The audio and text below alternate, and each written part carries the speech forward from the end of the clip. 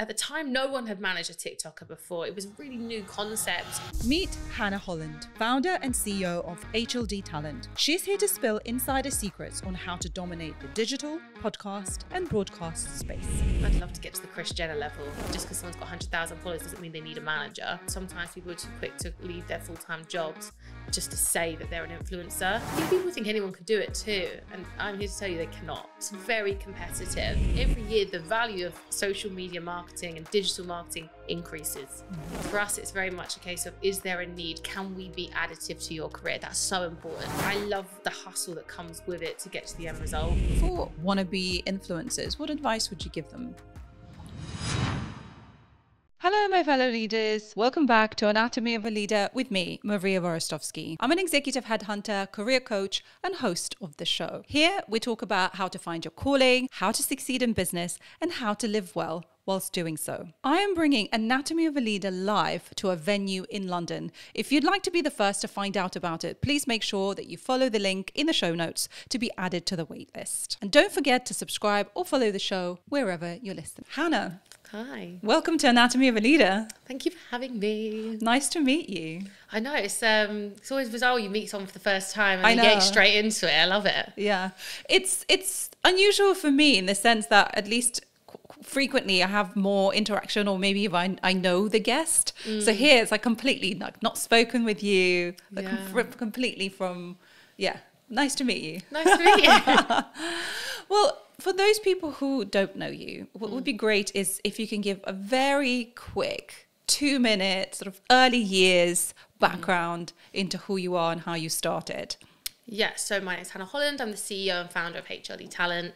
HLD Talent is a predominantly female talent management agency. We do have a couple of male talent that we have as well. We're female founded, female run, and a little bit of background. So I went to university. I dropped out because I'm sassy, and no, it was a bit more to that. But I dropped out and I started working for a magazine, who then started managing talent from that magazine, and I primarily did that job.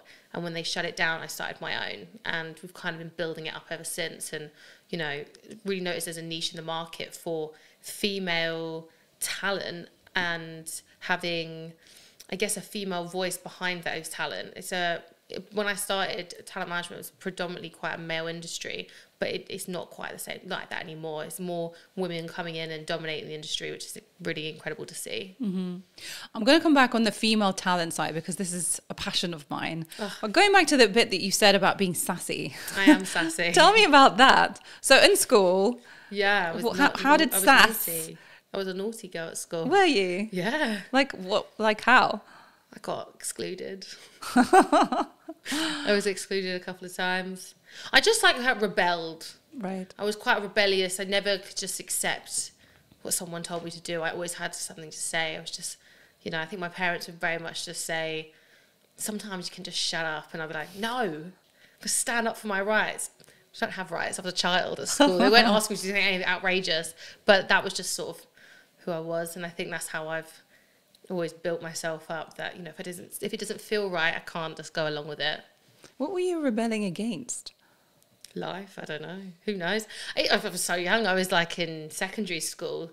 I think when you're a child, everything hits a bit harder, especially when you're a young woman. I think so many hormones, and you're just I wouldn't want to necessarily, go to school in these days, because I think everyone's really harsh. I think body image has always been a big part of schooling, and, comparing how much, have you got the new handbag? And, in my school, it was like, who had the car first and things like that. And obviously I was ginger at school. People weren't very nice to me all the time. So it is just one of those ones where maybe that's what I was rebelling, because I was bullied. It's like asserting yourself. Yeah, I speak about it quite often with my team. When I started the business, I think the intentions I had were different in terms of I really wanted to prove everyone wrong, because I was bullied quite heavily at school. But now it's just completely different. I always think I wish I could go back and tell my younger self, just keep being you. It doesn't matter what anyone else thinks. Being different is cool. My whole personal brand is based on my hair colour, and that's why I was bullied. So But people like bully people for just like anything that's different about anyone. If you've got like a different color eye color or hair color, it's just an easy pickings. I love how you're saying that your brand is built on the one thing that you got bullied for. Yeah. It's like lean into your self, like lean into your strengths and what you've got. Well, most people can see my hair before they see anything else. Like my friends always say it's so easy to spot me in a crowd, because I do like my hair does stand out. Or we've had it before with clients. I've been with clients and they're like, when they're trying to find them, they're like, oh, I found your hair, and sort of headed towards it, So it's, I'm like a traffic light at this point. It's actually, as I get older, I'm making it redder and redder. Before I used to want to blend in, I dyed my hair black when I was younger. And now I just really want to stand out more, apparently. So talk me through the point where you've decided to start your business. What prompted you to do that? Anything specific happen, or is it something that you've been thinking about for a while? So when I started HLD, I worked for a magazine that doesn't actually exist anymore. It was called 66 magazine, and it was a female. I called it like high fashion nudity. It was quite nude, but I worked in a really cool industry of. It was back when I started in 2019. So I started in the industry like 2016, 2017. Glamour and sexiness was like the selling point. Page 3 girls were dominating the industry. They were the ones going on reality TV shows, and it was a completely different demographic to now. And that's when like Zoo and all those big FHM, those big publications would dominate in everything. And so I worked for them, and they also had their own version of like Babe Station. And I actually really loved working in that environment. I felt so proud to be part of it, because it's spending time with women that usually are quite heavily judged, and you get to know them. They're absolutely incredible women, and they're some of the kindest people I've ever met. And they are hustlers. They work hard, and they're so driven. And it was an industry that I was just excited to be part of, and it just was a different time. It's hard to really explain now, because when I say it to maybe some of the younger generation, they're like, what do you mean? And I'm like, if you're part of it, it was very hustle and bustle, and it was like we did these glamorous shoots, and making women feel really empowered and strong was so important to me. And then they started managing talent. So they had Demi Rose, and they took on Megan Barton Hansen, and I got to be part of that side of the industry, and I really, really enjoyed it, and I really felt passionate towards it. I started as Demi Rose's PA, and then kind of worked my way up. But I wanted to make more money. I was always driven. I always knew I didn't want to have a boss. I've always, rebelled against being told what to do, apparently. I don't like being told what to do. I'll be really honest about it. And so I started the agency like very small, and I just started doing micro influencers. I started making like an extra few £1,000s here and there, and I was like, damn, I'm actually pretty good, because these talent only had like 5,000, 6,000 followers. And I was leaning into understanding the importance of micro influencers, different size influencers, and the selling power. And actually there's this whole new world out there.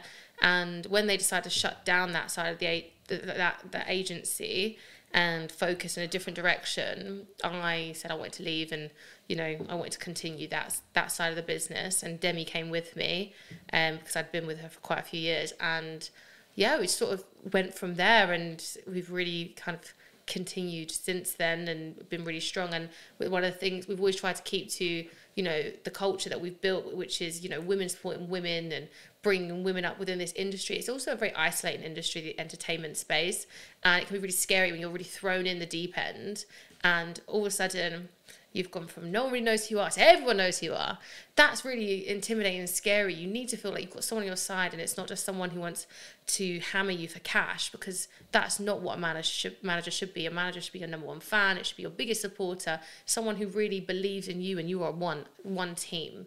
And I think that's where I felt really different about being a boutique agency that was kind of building up there. But now obviously we're bigger than a boutique agency, and we're building slowly, and we're competing with some big giants in the space, which is for me really exciting. And it's always scary, but if you're scared, it means you're on the right path. That's true.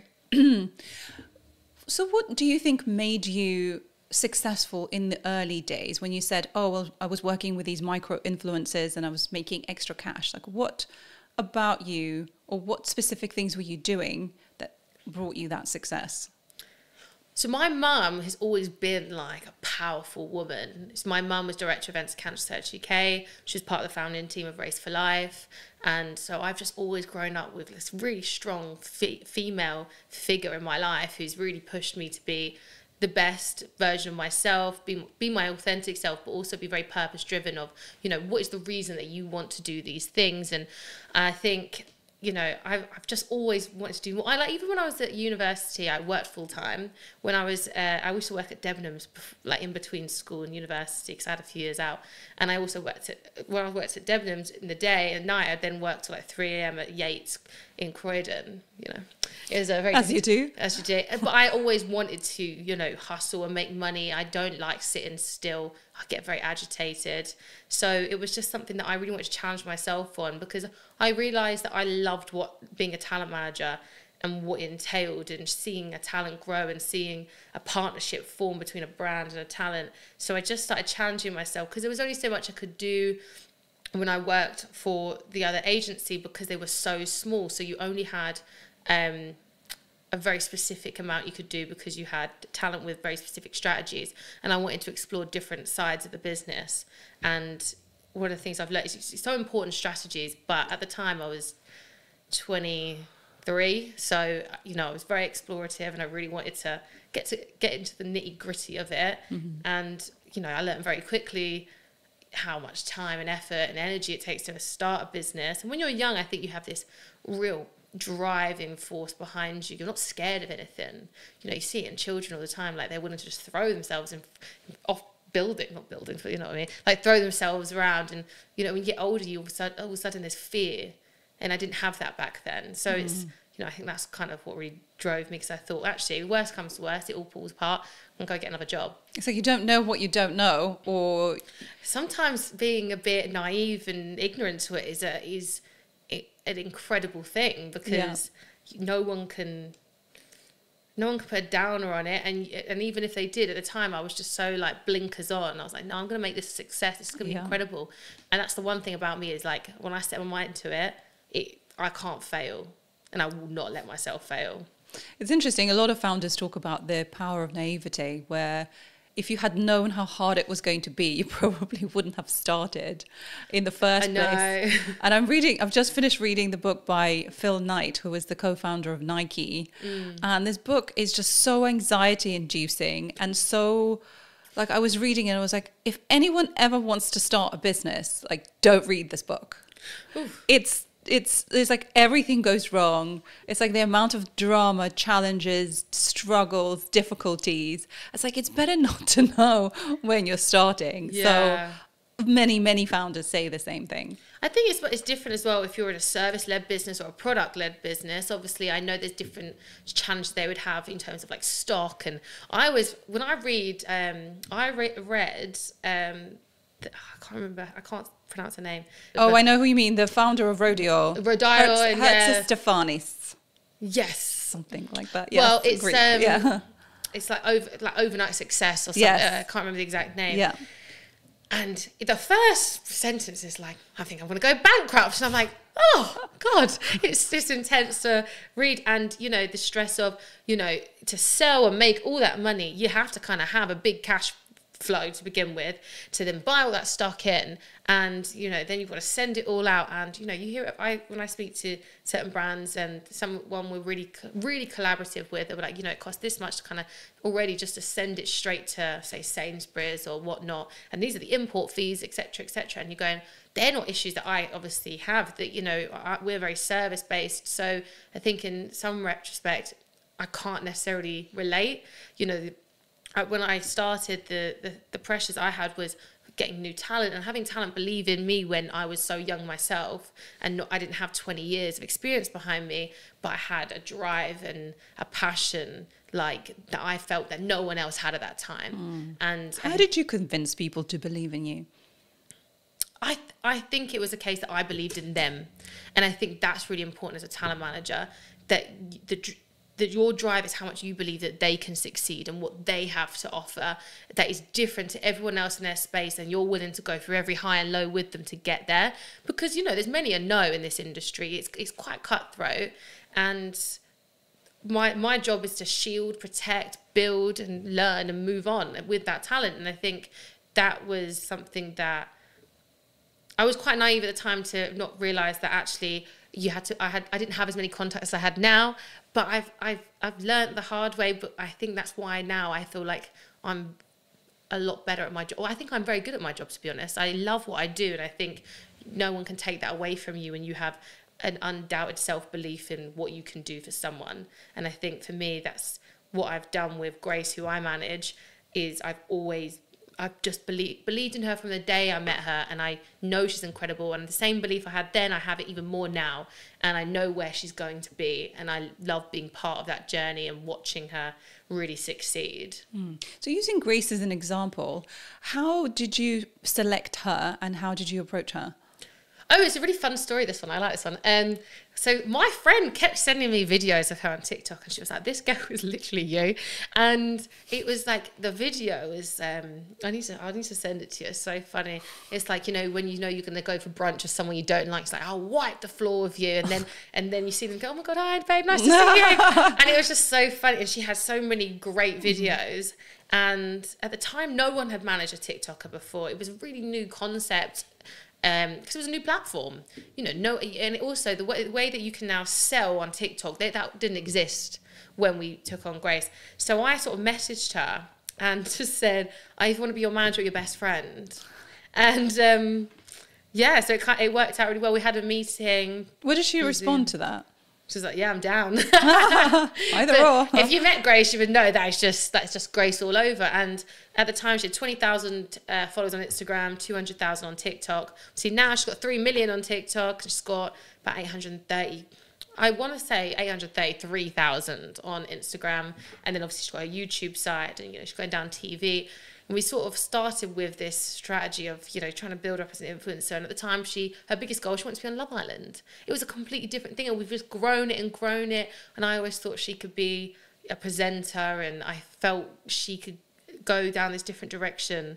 And I know you said you saw the Talk 20s podcast. I always thought she was very much Amelia Dims and Alison Hammond. If they had a baby, that would be Grace. And I think she is so unique in this industry, and she's so different. And I think she's really opened doors for a lot of other talent to really be themselves, because she started on the platform where she came on with no makeup, and she was authentic herself, hungover, and showed every single aspect of her life so rawly. And I don't think anyone had really done that before. We were coming through a stage where everyone wanted, it was pretty pictures, and there was so much pressure to have these perfect bodies, and she was such a breath of fresh air, which I think is why she's done so well, building up a really authentic following, and one that she's someone everyone loves, because they feel they know her, and they do. What you see is what you get with Grace, and she is as kind and driven and funny in real life as she is on camera. So I'm very proud of Grace and a woman she's also become, not only as a talent but as a person.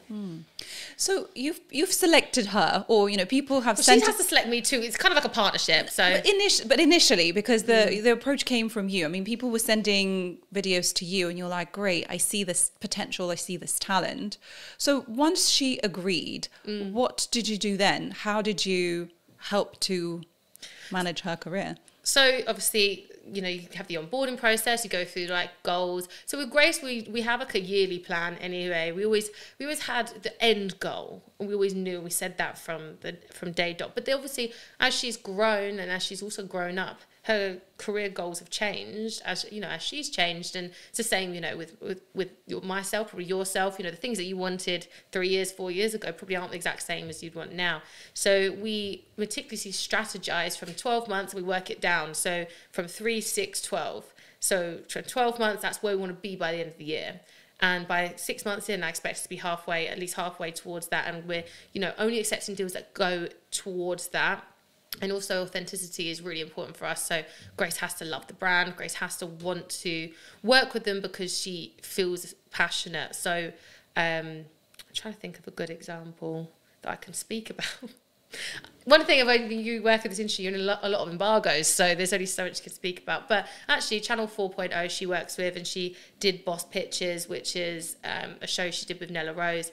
And we worked really closely with Sinead and Hannah from BBC Studios to build a show that her audience would love, and that really could show her side, but also a different side to what she's already put out with her podcast. So and that took us, I think, 8 months to get it right. So it's always a case of building, and we wanted her to have a show. So it was, but if she's going to do a show, what show is it? And, you know, she's a digital first talent. It made sense to be a digital first via Channel 4.0. And then obviously we did Stand Out to Cancer. It was something she was very, very proud of to be a part of, but it threw her out of her comfort zone. She's petrified of heights, and they threw her off a bungee swing. And I don't think she was best pleased, but it was incredible TV, and it was incredible for her. How do you select talent now? So we have certain values that we look for. Originality and authenticity is such a big part of what we're looking for. Someone's really different. We don't like looking for talent that you could say, oh, they're just like that person. You know, I think that's for us is, you know, we are a bit more niche in terms of our talent and how many we take on as well. So our talent managers only have 3 to 5 as a maximum per talent manager. Just so they can really spend time and really develop and hone in what each talent wants to achieve. And I think that's something that we found really, really works. You know, it's trial and error for everything, but usually you can see it. We do a lot of like research around a talent. We have a lot of meetings around new talent, ones to watch, and we really enjoy that process, because sometimes also you'll meet a talent and maybe their goals are different to what you could see, and you go, actually, I don't know if actually I'm the best fit, but we work with a lot of talent at other agencies, and we get on with so many that we go, actually maybe you'd really fit with them. And that for us is quite important as well, is making sure that all of our goals align. You know, if we want something for you that you probably wouldn't want, then actually that's not going to fit, and there's no right or wrong. It's just what we think works. As you're getting bigger, obviously there are influencers, content creators who will be reaching out to you. What's the best approach for them to make to get noticed by you? I think it's a case of, well, firstly, actually, do you know how many people email us or send us a message saying, hi HDL, getting the company name right is pretty important. The basics. We get that on job applications too, and I think, it hurts every time. It's only 3 letters. I wouldn't, you know, and if people know the history of the company, it's actually my surname. So it's like Holland, so HLD, the 3 main letters of my surname. Another thing I think is like being really clear on, like, these are your stats. This is where I would like to go. I think you could really help me, and understanding their niche, I love to see. You know, sometimes you don't know where you want to be, but you know what you're good at. I think it's a really competitive industry at the moment. I think, you know, there's now UGC creators, you know, where they're literally just sort of working with brands, and brands are using their content. And then now there's AI influencers. It's very competitive. So having a niche is so important, you know. And I actually have a few TikTokers that I watch who really they're not the kind of talent that we manage, but I find them I really love people who show what you eat in a day. Right, yes. And we don't necessarily manage, you know, a food talent. We have Foodie Holly, who's incredible, and she's more of a chef. But I really love that side of the industry. But it's like, only if we think we could be additive to their career, that would we take them on. And so I think for us, what we're always looking at is who's kind of ahead of the curve, who really sees something different. You know, there's some really incredible fitness talent out there who also make you feel that you could do it too. I watch, you know, people running the marathon. I'm like, Jesus wept, I cannot. But actually they make it really seem doable. And I love watching those things. I love people who do voiceovers. I think that's really powerful, more than just music. It's about how also the content and the quality that they're producing.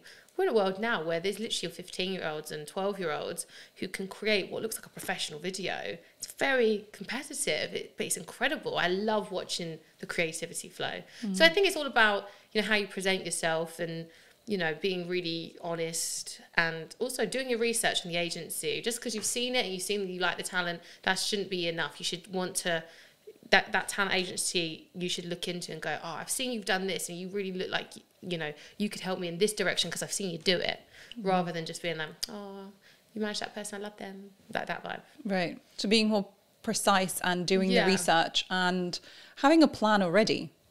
They don't need to have a plan already, but they should have goals. I think it's really important for talent to have goals, because a manager can't help you unless you know really where you want to go. And I also think it's a weird space right now where everyone wants a manager, but actually sometimes you don't need a manager yet. You wait it out, build your audience, build your community, and it will come at the right time. So, there's always that argument actually that someone could get management too early, or, management really has to work overtime to really build that talent up because they've taken someone on too early. And it's really everyone's own call. But I think it's really important to understand, when people always say it's important to know when to bow out, it's important to also know when to step in. I think, just because someone's got 100,000 followers doesn't mean they need a manager until they really are at a point where they're right, this is the next step, and because these are the goals I want to hit, and only by having a team around me will I hit those goals. Mm. Have you had a situation where the talent wanted something and you were dead against it? Probably. I can't think of the top of my head. I think we're quite collaborative. So if it's a no, it's a no. And if it's something that people we aren't sure, and we're like, actually, this would be really great for your career, you have a conversation about it. And if it's still a no, it's still a no. And you kind of just accept what it is. And I think as long as you have a good relationship and people are willing to listen to you out. But I think it probably has happened. It's been for the talent manager for about 8 years now. So I'm guessing it's happened somewhere. I can't recall. Mm. I guess, what I'm looking for is someone who has completely different ideas to what you think will be in their benefit. But yeah, maybe you're so closely aligned and we try to the be. People so closely aligned to what you're doing that you kind of have the same idea. Yeah, it takes time to get there though. And I think we, as an agency, we've really defined our niche as well. And I think, for a long time, I really wanted to be, this massive agency that did everything. But actually, one of the things that we've really been successful in is by honing in on our niche. And, you can have fingers in lots of pies, but you should really get those fingers done correctly before you start adding to them. So I think that's something that we've really, we almost sort of tightened it up and before we start expanding out. Mm. What do you enjoy about what you do? All of it. I love strategizing. I love creating decks for brands that creatively partners talent in a way maybe they can't see it. I love working with brands and their teams because, a lot of them are similar age to me, and I was, you can make friends in the industry. This industry is really fun. I love going abroad for my talent. I love watching what was an idea turn into a reality, and, seeing a talent on a billboard, trust me, there's no other feeling to it because you're like, wow, we've done it. Yeah. Seeing them on TV, I think I love the hustle that comes with it to get to the end result. And then there's the next step, and you're always constantly next, because that's how my brain works. I love being someone who could say, oh, I was the first to do that. That's, the things that drive me. But I love the fact that talent can start, as this I guess a rosebud and then blossom into a rose. I just love that process. Mm. What's been your proudest moment? I've got loads, to be honest. I find it hard. Have to pick one. I'm so proud of what we've done with Grace and my partnership with Grace, and me and her really, really align, and she's doing some really incredible things this year. So they will be some of my proudest moments, but I can't speak about them yet. But my personal is I got 4% under 30, and I was really proud of that because that was on my goals list for a long time. So that's with my personal. But also building the agency and seeing my staff really become incredible young women and, grow in their jobs has also been incredible. Watching your staff start buying houses based on the career that was, for me, was just something I started in my kitchen is pretty incredible. I think there's quite a lot that I'm very proud of. I just never really think about it. I just go next. Mm. Talking about building your team, talk to me about the moment when you were hiring your first employee, what that was like. Oh, you know what? It was literally one of our talent's friends. And when we started, we had, I think, 3 talent. Mm-hmm. So he he was like best friends with that talent, and she was really bigging him up, and he had some really great connection in the industry, so it just sort of made sense. So there wasn't really a process. I was 24, so I don't think I knew too much. Now our hiring process is great, but at the time I think it was very much, oh, this works. And he was incredible, and he really helped build the agency in those early years. So I was very lucky, but I try and go. I used to try and go by vibes. Can't do that. I've learned that you have to really, now it's like we're looking at experience, we're looking at those different things. But I think when you're starting off, you really have to learn from those mistakes, but also the things that you've done well. I always trust my gut, especially with hiring. When has it proved you wrong? Loads. Usually my gut is right and I've gone against it. And then I'm like, damn it, should have listened. There's a couple of talent that I thought we should have signed, and I maybe thought we didn't move quick enough. Managing talent is fraught with all sorts of issues, as I imagine. Has there been a crisis that you had to manage, or something that really went terribly wrong and then you had to fix it? Probably. I know in terms of anything crisis related, we would say it's like publicity side of things. And in the early days when we used to manage more reality TV stars, you'd have more of that. I think, it's like any job, things will go wrong. I think it's about how quickly you can fix them, and that's something I think we've become very good at. But we have some really great publicity teams that we work with. So we have like Emily Blair, who they're very quick. I think as long as you've got a very quick team and you're willing to work alongside, like we work with Bell PR as well, like everyone's quick, so that's really great for us. But in terms of anything, there's never really, when you're doing the talent side, I would never really say we've had like a big emergency where we're like, oh my god, it's all hit the fan. Everything's quite fixable. I always say, like, unless someone's dead, it's very fixable. That's the worst case scenario. Maybe you're just so calm that nothing is a crisis. It's not true, because I actually wind myself up. And anyone, I'm sure, Chloe, you can attest to it. I'm acting like I'm very calm, collected. I think every little issue is a crisis. But I think that's why I get it done quick, fix it quickly, because I'm always so like, no, I need to fix this now. But I've got a very good team around me who help. It's not one person. One person can run a business or a talent, to be honest. It's an army. So, but no, nothing really terrible that I've been like, fuck. Like, it's always been like very fixable. Yeah.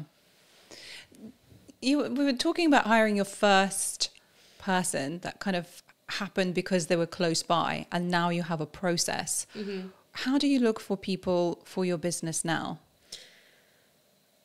When it's always about who's the best candidate. I love looking at experience. I love meeting people and personality.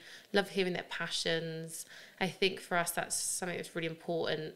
I love different personalities on the team and different experience. They all add together and bring different things to the table. So that's kind of what we're looking at. Always looking at who can see. I love it when we interview people and they love talent who isn't the most obvious on the books, or they're going for talent, and I love that for me is like cool. And they're saying, right, I really could see them doing this, and I'm like, it's amazing to hear.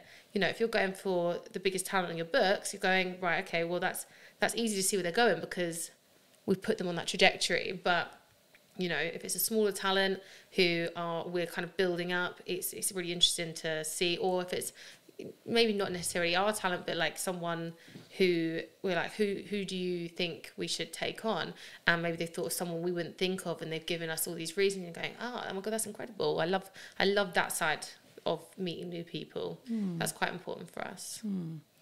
Talk to me about how it works working with brands and figuring out what works for each talent.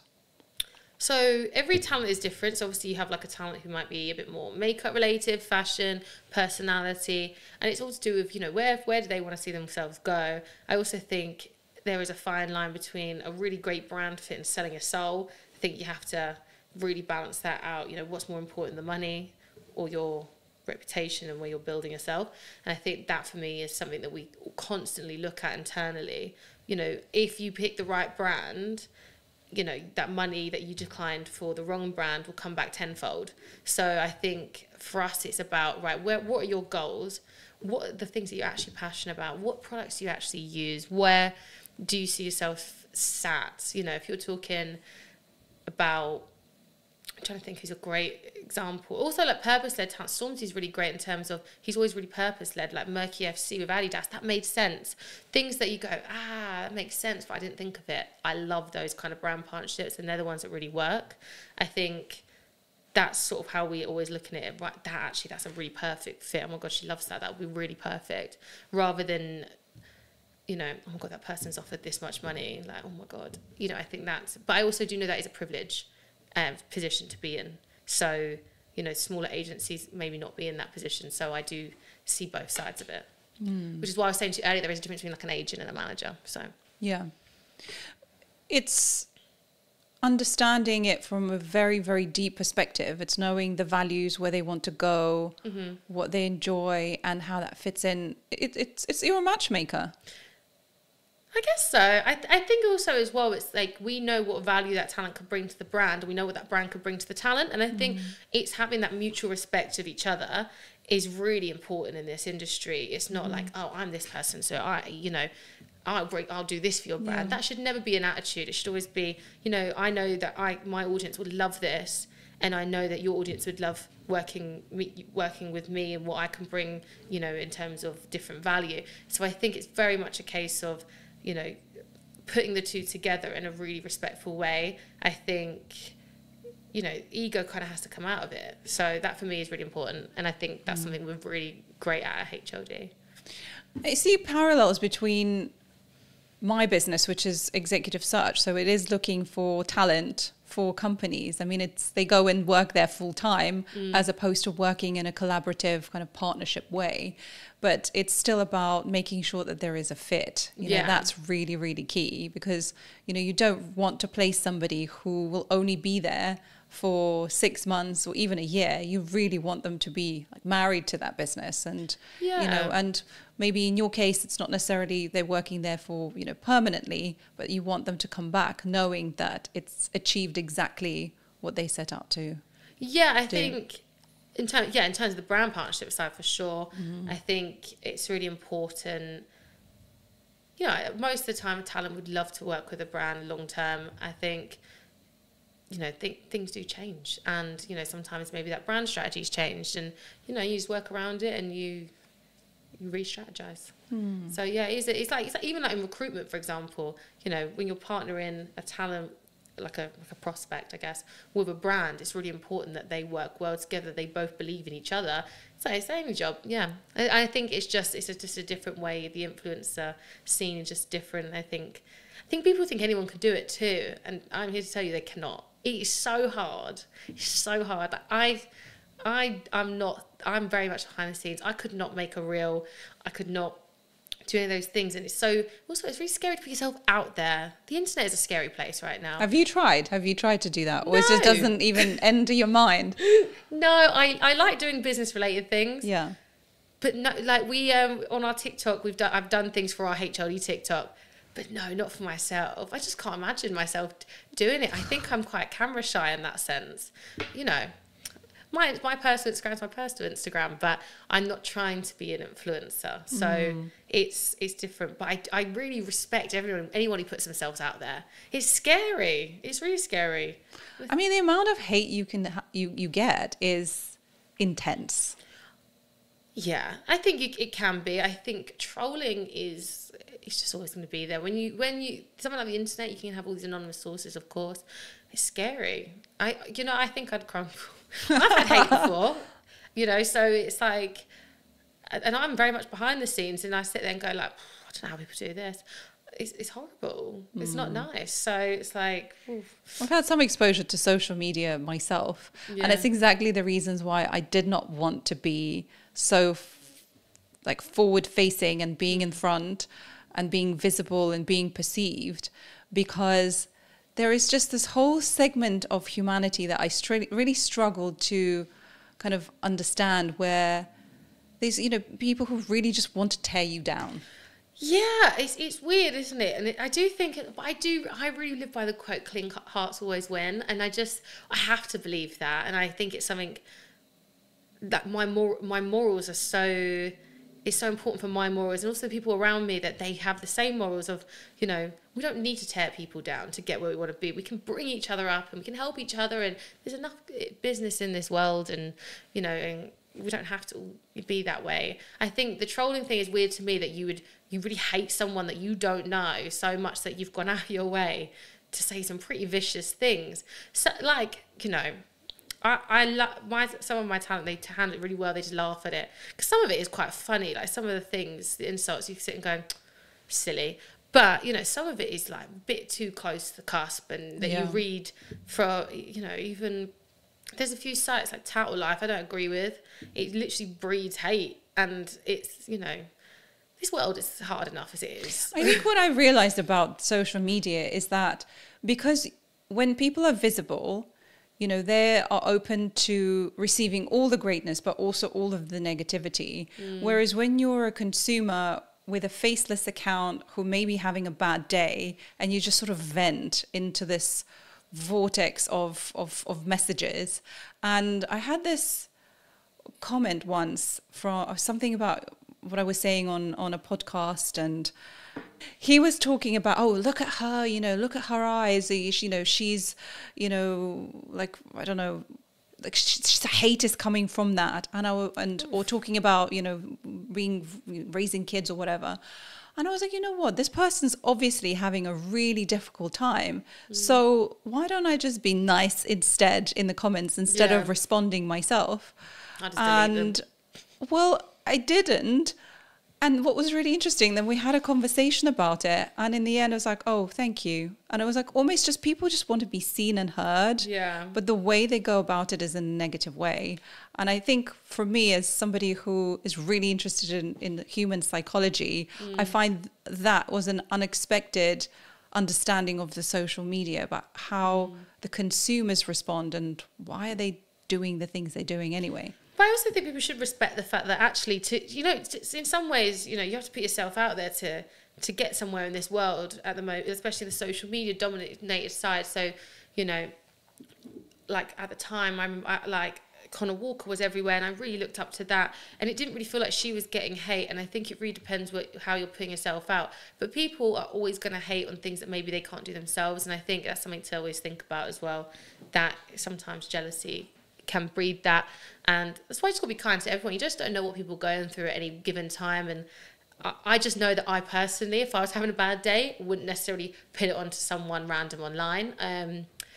That's just not how. It's just not how you roll. Just not how I am. Maybe I just write in a journal or something. Probably a more. I just call my friends and I'm just like, babe. That's my version of therapy. There's this sense of connection and feeling heard and seen. And I think when people are very lonely and they don't have that support network, you just kind of go to this sort of social media world and just sort of spew it. For content creators, wannabe influencers, what advice would you give them? Stay authentic to yourself. Block out the noise of anyone telling you to be doing this, you need to be doing this. Because if you're building yourself up organically anyway, you eventually know what your audience want. You can feel it, and you can, Grace talks often about how she knows how to make a viral video because she knows what her audience wants. And I think that's really important, to really listen to your audience, because they're the ones that are going to keep you up there. It's not you shouldn't start this industry just to get brand partnerships and make loads of money. That should always be the back end. When it comes to podcasting, we say the same. If you want to be a podcaster, most podcasts takes a year for it to start able to get revenue. If it's once in a blue moon it happens. There's the exception and there's the rule. So you should actually love what you're doing. I also think as well, sometimes people are too quick to leave their full-time jobs just to say that they're an influencer. I think we should normalize that actually you can do two things, and that's something that does scare me a little bit, that people put so much pressure on themselves that actually you're creating a pressure that doesn't need to be there, because It's a marathon, not a race. You know, you get there at some point, and you know, eventually the world starts waking up to you, and you start getting noticed, and it's a really exciting feeling when you've done it organically.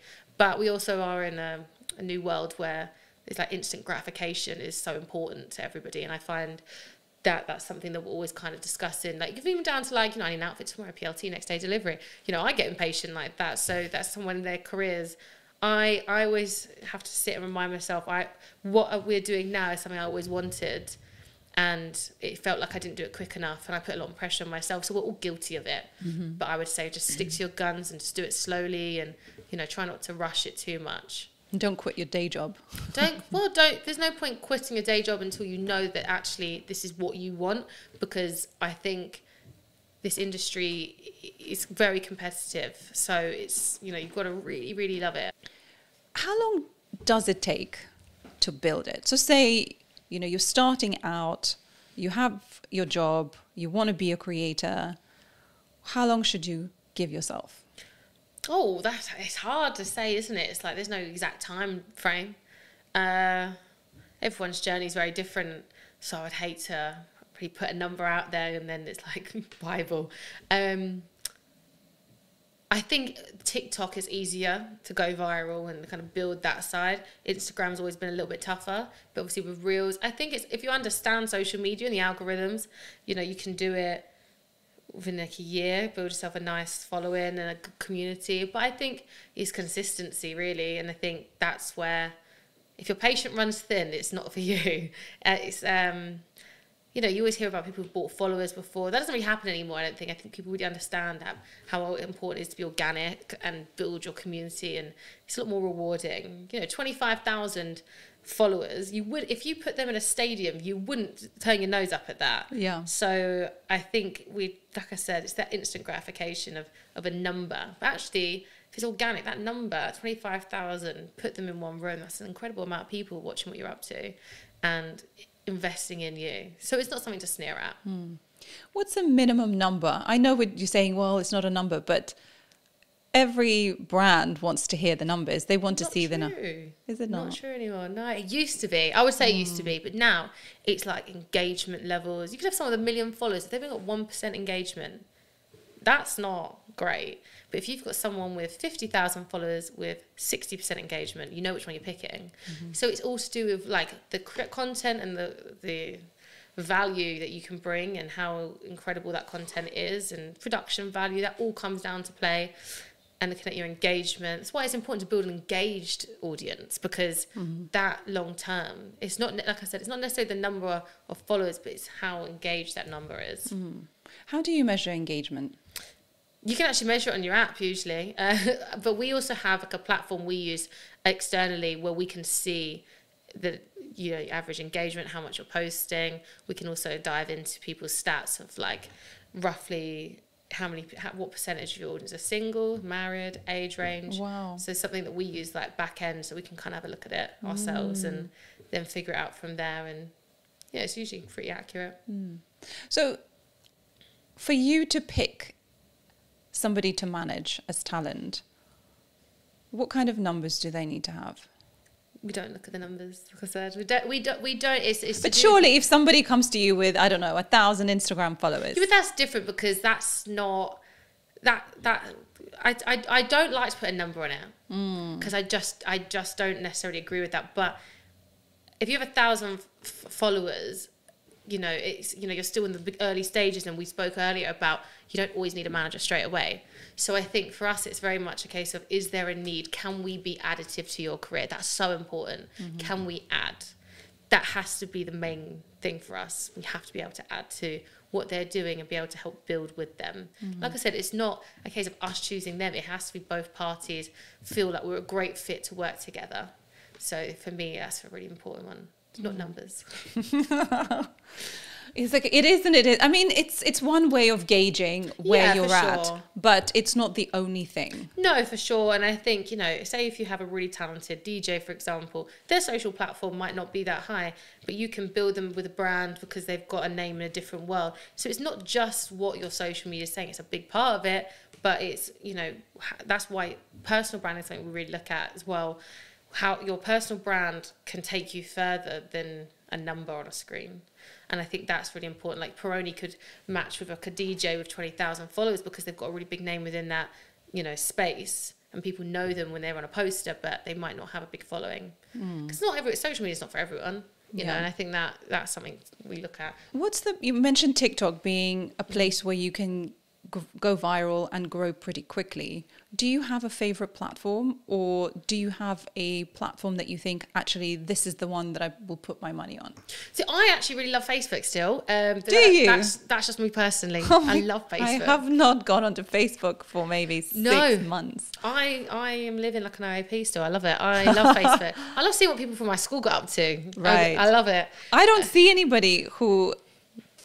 of my friends. I just see those horrendous videos, or at least that's what I used to see. Videos? You know, the ones that just keep on going forever and ever and ever and never have a satisfying... Yes, I mean, that's what it's sending me. And I'm like, what is this? I don't want it. So I think I really like Instagram and Facebook as a person, but as an agency, we, you know, TikTok, Instagram, Snapchat is on the rise, back up and up. I remember when Snapchat, when I was younger, it was used for very different things it's used for now. And now it's like creators, a lot of platforms are really, really understanding the value of rewarding creators for being loyal to a platform and giving their all, and it's something that Snapchat is really great at. And they're building out these like different production values of like mini shows, you know, a lot more of, like I said, this instant gratification thing of like, I like watching reels. I won't necessarily watch a whole show, but I'll watch snippets. And that's something they've really done really well on that side. That's why Instagram really good on the reels, TikTok on that side. And I think that's where their platforms are. But there will be a new platform at some point, and it's all about who can move and adjust quick enough to it. You know, that the people who thought that MySpace would be forever and didn't move to Instagram quick enough. Usually the people who did MySpace and Bebo, that's a bit of an old school, and I came from Bebo. So you go, you know, MySpace and Bebo move quickly onto Instagram. They're the ones who tend to have the bigger following, and they just kind of understand it, you know, it's like from the beginning, not necessarily now. They just get it quicker. It's also these new platforms. Remember, House Party tried to be a thing during lockdown. Do you remember that? House Party, yes. Yeah, I think jump on and people could just jump onto your video. Yeah, I never did that. But yeah, I was sad when it died. Because I really enjoyed it during lockdown. Lockdown was a tough place for us all. I was on Clubhouse during lockdown. Oh no, I couldn't get into it. I like video. Oh my God, I was literally obsessed. Some people are still on Clubhouse. The people like losing sleep. It was like a proper addiction. No, I couldn't get in. Yeah. I couldn't get on board with it. It wasn't my thing. But like I said, I like seeing a face. So. Actually, what was really interesting is because it was audio, and then you can do it, you know, you can be in bed, you know, wearing a face mask, don't care what you look like, you're just sort of speaking. So there was just that. Like me on my days off. So that was the appeal of it. But I made some good friends from that, actually. That's nice. I like that. I think, you know, social media the right way can really bring people together. It can be a really powerful tool, you know, to raise awareness for different things. And I think there is so much power in social media and online, but you know, where there is good, there is always bad, and it's like, you know, you've got to kind of figure out which side you're going to let win. And I think, you know, like I said, it doesn't scare you, I guess. That's just, you know, it's what I look at. What's the future of digital influencers, social media? Where do you see this all going? Scarily enough, I think AI will have a big impact on the market and the industry. And I think that's petrifying a little bit. In what way?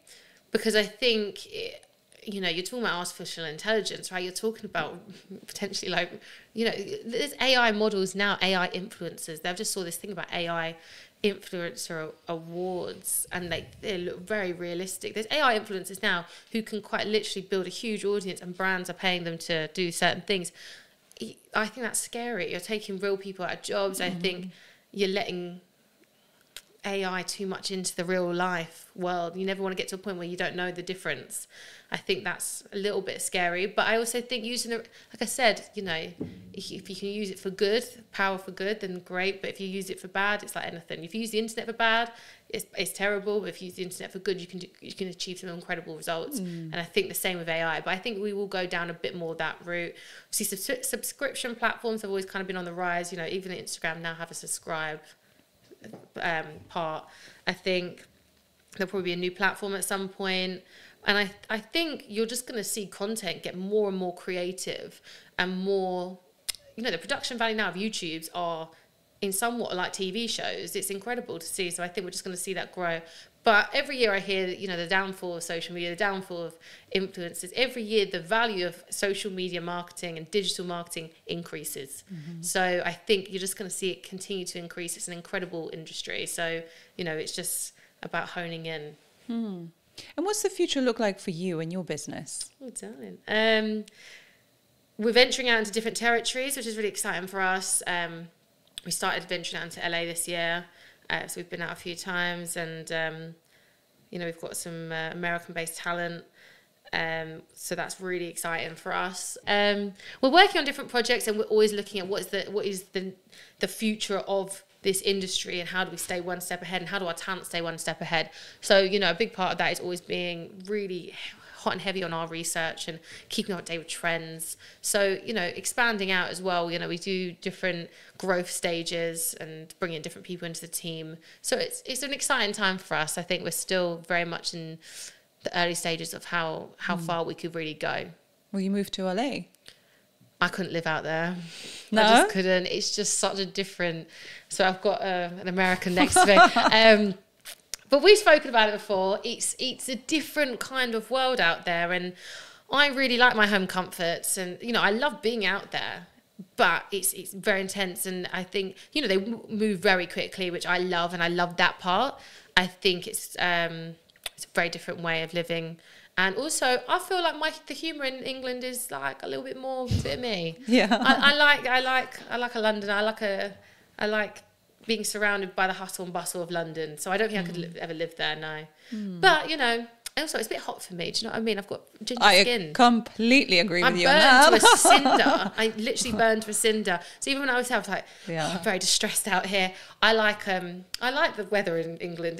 I like the weather in England. No, I like it. Everyone's like, oh, we didn't have a summer. I was like, I really enjoy that. No, it's I like mild. lukewarm. Lukewarm is good for me. I'm like this.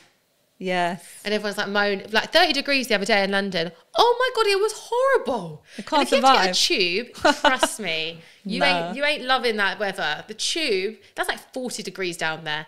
I'm like, I can't take it. I feel claustrophobic. And like, it's horrible. So, good 20 degrees is fine for me. 18 to 20.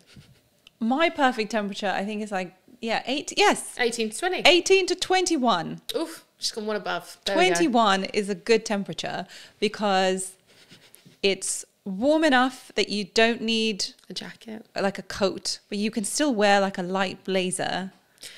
And if it's sunny, then you can take that off, and that's perfect. She's giving Miss Congeniality. It's like, what's your perfect date? July 4th. Because, was it July 4th? She says.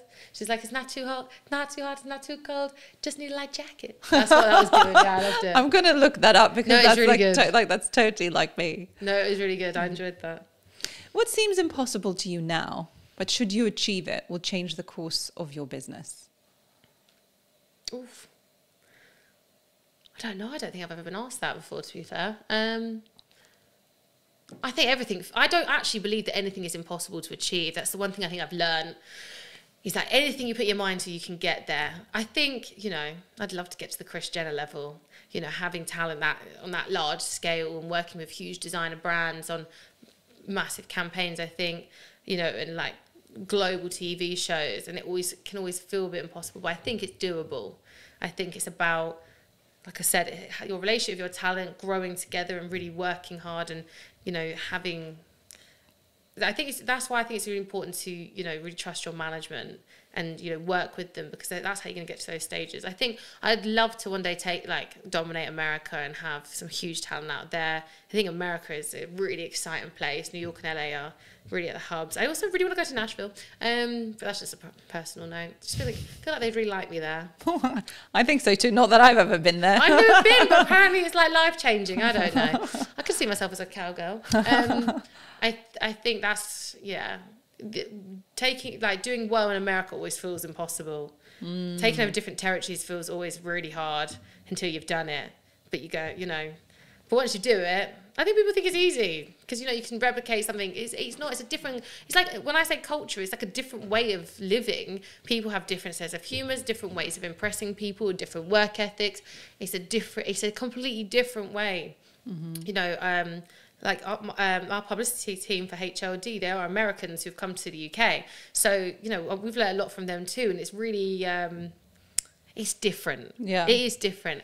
But, that's what it is. It's also, everyone's really well connected to each other in America. So you might have all those connections here in London and the UK, but actually then you've got to take that to the US where you know no one, and you've got doors shut in your face again. It feels like you're starting fresh, it feels like when you first started the business. That's always feels impossible. What do you find impossible? That you think if you achieved it, you've really made it? You know what? I ask this question to everyone, but I never ask it to myself. I'm asking you. I go through phases when I think, that's just like, it's such a big thing to do. I don't know how that's going to work. But for me, if I can bring this podcast to a live audience. I love that. That's not just going and sitting down and kind of being a passive participant. So you're just there observing, but something that's a lot more experiential where you're really connecting with the people around you, not just sitting in your own little silo. Because I know, especially like Brits are kind of like a little bit reserved, and you go to an event and you'll ask somebody, or what do you do? But you never really feel like you're connecting that much. Mm-hmm. For me, like that sense of connection is really, really important. So it feels impossible to bring the idea I have in my head to life. But if I can achieve that, that would literally be like my dream. Oh, I love that. I think actually podcast talent, like the new rock stars, like Grace has done some incredible things with Saving Grace. I watched that I went cross tour with her, and it was incredible. Like it was like a buzz like no other. Like she sold out both Palladium dates within like 5 minutes or something like that. But the whole tour was sold out, 15,500 tickets, 16,000 tickets in 45 minutes. Wow. It was crazy. And then you got someone like Shits and Gigs, and they sold out the O2. Like that's like rappers do that. Drake does that. Like these podcasters are the new big talent, I think. There's some really exciting podcasters. We've got Sisters in the City. They're doing incredible things. They're so funny. Obviously, Saving Grace, Amy Charlize's Private Stories. You're watching this audience build. It's incredible to see. So I think, like I said, it's one of those ones you have to be patient with it with podcasting. But it's definitely achievable. You've got it in the bag, girl. You've got it. Well, I love your energy. I love your positivity and encouragement, and I feel like everybody who's working with you is super lucky to have you, because you just bring this, this energy of like, can do, we're going to make it happen. So thank you so much for coming on the show. Thank you for having me. This has been really fun. Oh, thank you. You've been listening to Anatomy of a Leader with me, Maria Vorostovsky. If you love listening to these inspiring leadership stories from all walks of life and would like to support our show, the best thing you can do is to subscribe or follow wherever you're listening. Thank you so much, and I'll see you in the next episode.